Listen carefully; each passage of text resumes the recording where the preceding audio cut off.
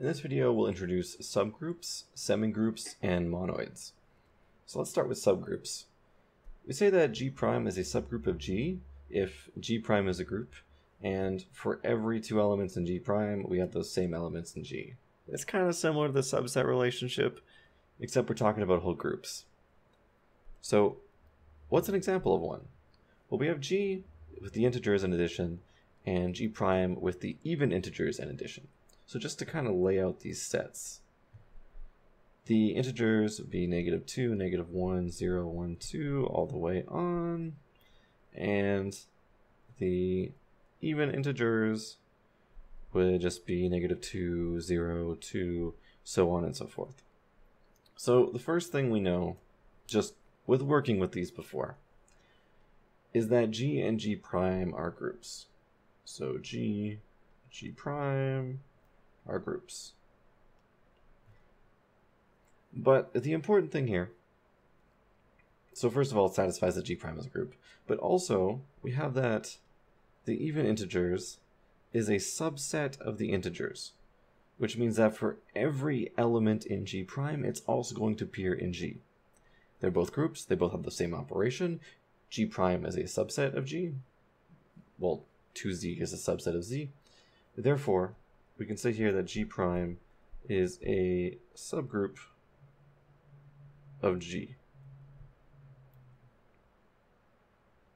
And that follows because 1, G' is a group, and 2, the even integers is a subset of the integers. So again, it's a group, and for every two elements in G', we have them in G. So that's one example of a subgroup. In fact, there's a theorem that I'm going to prove. And that theorem is that if H and J are subgroups of G, then H intersection J is a subgroup of G. So we do have to prove associativity, but it's kind of straightforward, so I will skip that. I'll just mainly focus on closure, identities, and inverses. So those are the three things we kind of have to prove here. So first of all, we have to show that it's closed.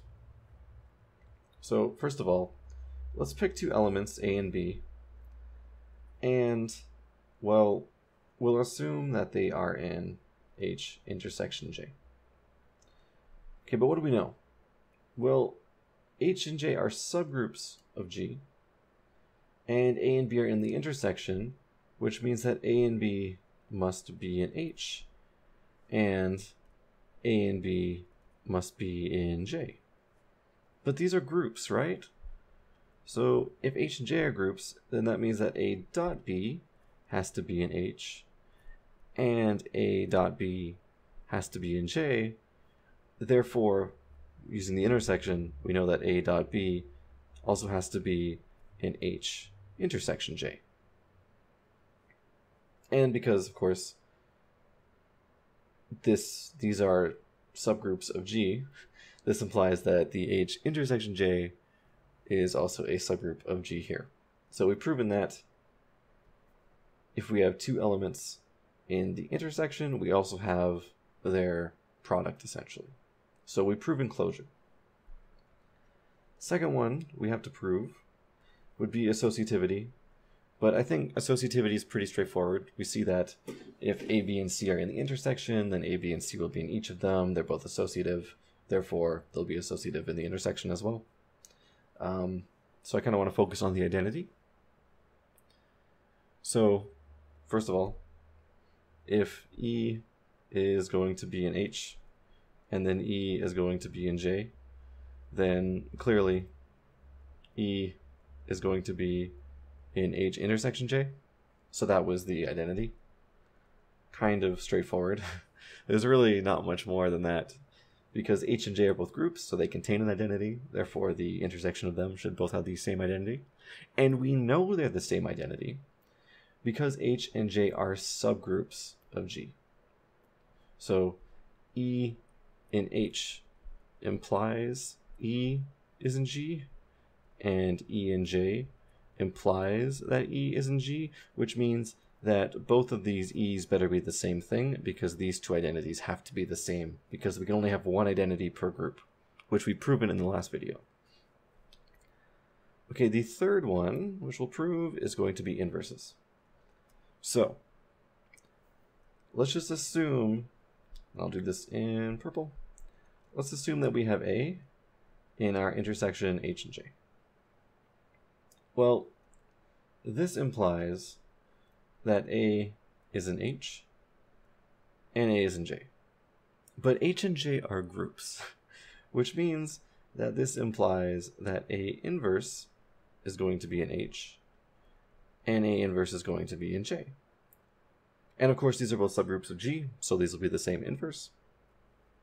And of course, this implies together that A inverse is going to be in the intersection of H and J. So, we've proven now that if H and J are subgroups of G, then the intersection of them is also a subgroup of G. Of course, associativity we do have to prove as well. I just left it out from the writing because it's kind of monotonous, but it follows the same pattern. So now there's different types of partial groups, which we can call them. One is a semigroup. And a semigroup occurs when we have some H and operation where H is closed and the operation is associative. So these are properties 1 and 2. So closure and associativity. A monoid is a semigroup with an identity. Or we can think of a monoid as a group without inverses. So I've kept all of these conditions the same throughout the video, and I will always keep them the same. Just to think of a semigroup having properties 1 and 2, a monoid having properties 1, 2, and 3, and then a group having all 4 properties. So I'm going to ask one question with semigroups and monoids. I'm going to ask, is this set an operation a monoid or a semigroup? So because I'm asking monoid or semigroup, what property do we have to check to distinguish between the two? What's the difference between a monoid and a semigroup? Well, a monoid has identity elements, and a semigroup does not. So let's check to see if there's an identity element in 2z. Well, what is 2z? Again, we can kind of write it out. Let's just go up to -2, 0, 2, and of course this is multiplication, so do we have an identity element with just even integers in multiplication? Well, what is EX when it comes to just Z on its own? Well, when we have anything times 1, we get itself back. So if we take 2Z, what is the identity element? Well, there isn't any. There is no identity element, because it should be 1, but it can't be 1. So there is no identity element. Therefore, is it a monoid or semigroup? Well, a monoid requires it. A semigroup does not. Therefore, this is going to be a semigroup. But we should check to see if it's closed and if it's associative. But we know multiplication is associative. Multiplication is also closed. So if we have an even times an even, we'll always get an even back. So it is closed and it's associative. So we're good. It's a semigroup. What about this one, 2z plus 1 and multiplication? So what is 2z plus 1? Well, this is just the set of odd integers. So maybe we can see where we're going with this. -3, -1, 1 and 3, so on and so forth.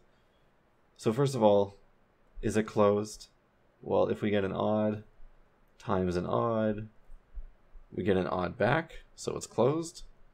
2, it is definitely associative. But the important part here is 3. What is the identity for this? Well, the identity with multiplication is just 1. So anything multiplied by 1 will take it back to itself. And it is in the set of odd integers. Therefore, it's closed, it's associative, has an identity, so it is going to be a monoid. So these terms are important for understanding what we'll talk about in the next video. But for now, if you have any questions about monoids, semigroups, and subgroups, please leave them in the comments below, and I will do my best to answer them.